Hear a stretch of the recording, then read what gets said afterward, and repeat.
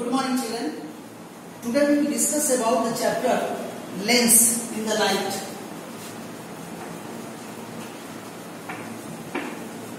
It is defined as lens is a transparent refracting medium bounded by two curved surfaces which is generally spherical. Generally the lens has been divided mainly into two parts. Number one, convex lens, and number two, concave lens.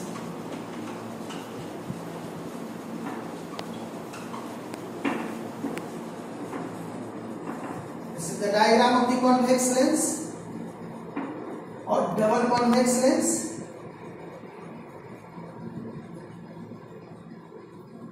And this is the diagram of the double concave lens. Mainly you have to study about the double convex lens and double concave lens. But this is the simple definition of the convex lens. The lens which is thicker in the middle and thinner at the edges known as convex lens. And concave lens, simple definition of the convex and concave lens, the lens which is thinner at the middle. The lens which is thinner in the middle and thicker at the edges, that is known as concave lens. Although convex lens has been mainly three classes, three types of the convex lens are there, and concave lens also having three types. Double convex lens, plano convex lens, concave convex lens. These are the three types of the convex lens. Similarly, double concave lens, plano concave lens, and convexo concave lens. But mainly you have to study about the double convex and double concave lens. Now children, come to the next point. Sometimes question arises that why convex lens is called converging lens. This is the answer of the question. Rays passing parallel to the principal axis after reflection through the lens, they meet at a point in the convex lens. This is why convex lens is called converging lens. Similarly, why concave lens is called diverging lens. This is the answer of the question. You will follow the discussion minutely. In the discussion, there will be question also and the answer of the particular question also. Why concave lens is called diverging lens? This is the answer of the question. This is why rays passing parallel to the principal axis after reflection through the lens, they diverge, and this is why they don't meet at a point, and this is why concave lens is called diverging lens. Principal axis, optical center, first focal point, second focal point, there are different terms which are frequently asked in the examination to define it. You see, these are the terms and position of the terms in the lens. This is your convex lens. This is your R1. Refracting curved surfaces R2 in the convex, and this is your R1 first and R2. This is your optical center. This is your first focal point. This is your second focal point. This is your first focal point in the concave and second focal point in the convex. Now see children, this is your principal axis. Principal axis.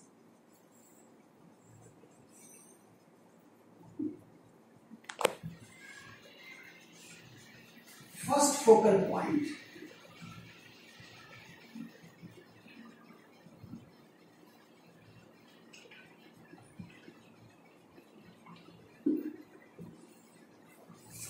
These are the terms. First focal point. This is your second focal point.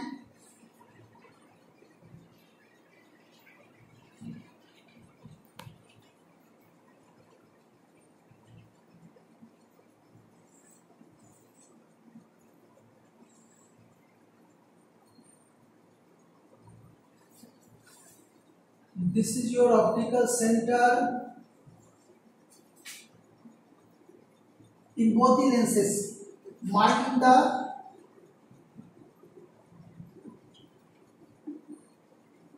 optical center. These are the terms which are generally asked in the examination. Children, first of all, you say that the principal axis. What is principal axis? You see in the diagram, it is an imaginary line passing through the optical center and perpendicular to the axis of the lens. Vertical axis. And this is your axis of the lens. You see in the diagram, axis of the lens, broken line inside the lens, that is known as axis of the lens. In both the lenses you see in the diagram, axis of the lens, it is an imaginary line inside the lens passing through the optical center perpendicular to the principal axis. This is the definition of the axis of the lens. This is the line, axis of the lens, through which when the ray of light is falling over the lens, after the axis of the lens, deviation takes place into the ray of the light. Now you see that optical center, whatever the lenses we are using practically, they are very thin. This is why, this is the definition of the optical center. You see in the diagram, O point is the optical center. Optical center is a point inside the lens through which if the ray of light passes, there will be no deviation into the path of the light. Now children, you see here, this is the first focal point and this is the second focal point. First focal point, I will define you later on in the diagram also. You see in the diagram. First of all, you see the diagram for the first and second focal point. For its clarification, you see this is the convex lens. This is the axis of the lens, principal axis F1, and these are two rays from F1. Let this is your R1 and this is your R2 reflected rays. In the concave lens,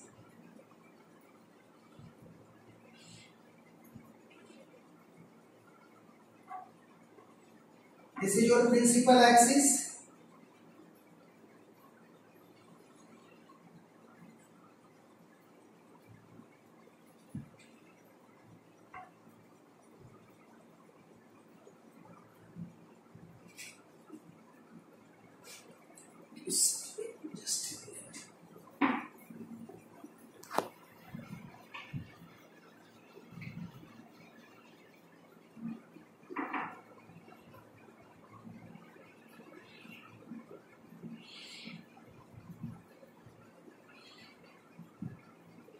The concave lens, this is the axis of the lens. For definition of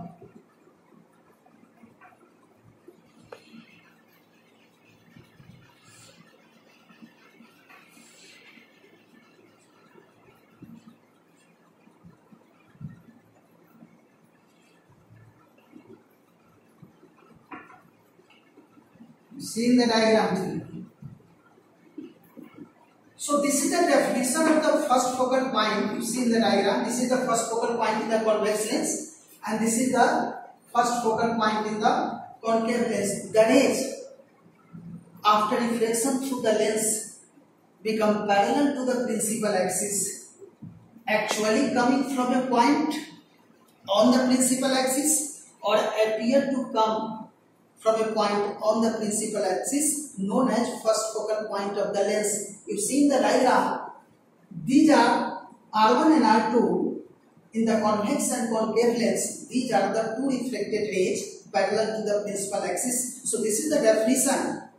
The rays after reflection become parallel to the principal axis, actually coming from a point. You see in the diagram, in the convex lens, the rays are coming from F1. This is why this is the first focal point of the convex lens. And in the concave lens, actually they are not coming. They appear to come from F1. You see the diagram. This is due to construction of the lens.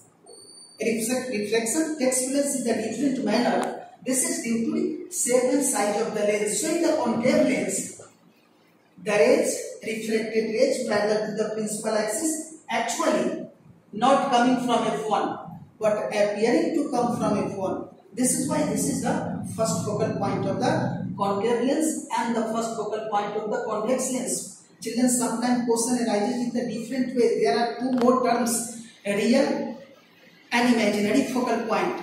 Convex lens having real focal point and concave lens having imaginary focal point. This is why the reflected rays actually come from the point, but in the concave lens they appear to come. Sometimes question arises, what is real and imaginary focal point, or why convex lens having real focal point and concave lens having imaginary focal point? This is the answer, that the rays passing parallel to the principal axis after reflection through the lens. In the convex lens they actually come from a point, but in the concave lens they appear to come.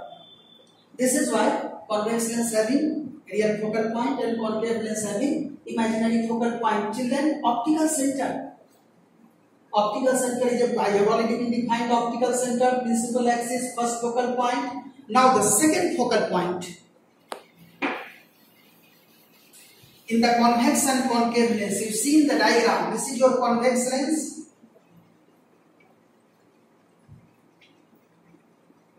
Principal axis. Better to draw the axis of the lens using the broken line, because it is imaginary line, not real line. Principal axis also imaginary line. For our convenience we draw it. Suppose that this is the second focal point.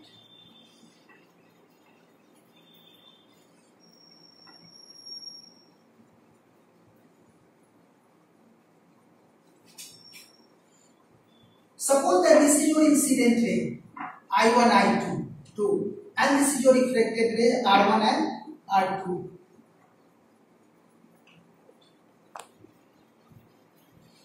In the concave lens, this is your incident ray.